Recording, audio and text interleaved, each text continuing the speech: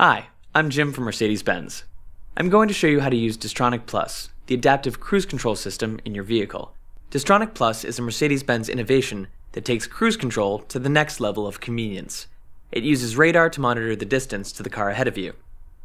It automatically adjusts your cruising speed to the flow of traffic. It can even brake the car to a full stop, then resume automatically when traffic clears. Operating DISTRONIC is a lot like our regular cruise control.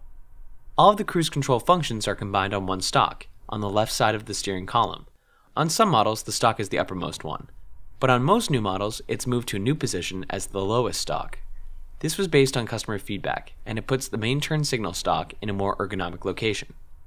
To set a cruising speed above 20 miles per hour, move the lever up or down to the point of resistance. To increase your set speed, tap the lever up again. To decrease the setting, tap it down. In either direction, moving the lever to the resistance point changes your speed by 1 mile per hour. Most models show your set speed as markings on the scale of the speedometer. Pushing it past the resistance point changes your setting to the next 5 mile per hour increment, up or down.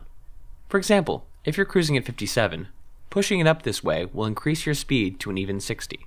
To cancel the cruise control, push the lever forward, away from you, or step on the brake. To resume cruising at your previously set speed, pull the stalk toward you. Keep in mind that once you shut off the engine, this memory is cleared. In addition, a twist knob on the stalk lets you vary the following distance to the traffic ahead. Ordinary cruise control can't do this. As you adjust it, the distance is shown in the instrument cluster. DISTRONIC will automatically slow down when the car ahead does, and then speed back up when traffic flow allows it. If the traffic ahead brakes gently to a stop, DISTRONIC can bring your vehicle to a stop too. If traffic starts going again within 3 seconds, your car will resume automatically. If you're paused for longer than 3 seconds, just tap the gas pedal or use the resume feature of the stalk. Your car will accelerate up to your preset speed, as the flow of traffic allows. The stop and go feature is designed for normal traffic flow. If traffic ahead stops suddenly, an alarm will sound, alerting you to start braking on your own as urgently as possible. It's always important for the driver to remain focused on the road ahead.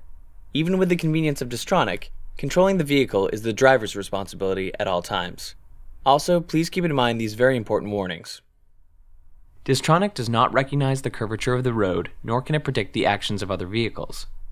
It might not detect narrow vehicles like motorcycles, or vehicles in adjacent lanes. It cannot detect pedestrians, or react to stationary objects. And you shouldn't use any type of cruise control on slippery or curving roadways, nor on city streets. Please read your operator's manual and become familiar with DISTRONIC Plus before using it. If you have any questions or need assistance, your Mercedes-Benz dealer will be happy to help. Thanks for watching.